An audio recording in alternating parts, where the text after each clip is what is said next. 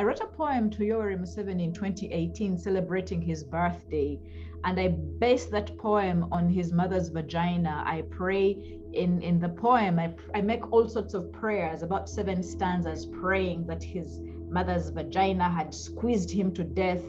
And Yoweri Museveni got really irritated because for a long time I'd been wondering, if he does not listen to advocacy and polite talk where Ugandans are begging and begging and begging for all these reforms and changes, what would touch him to the point of hearing?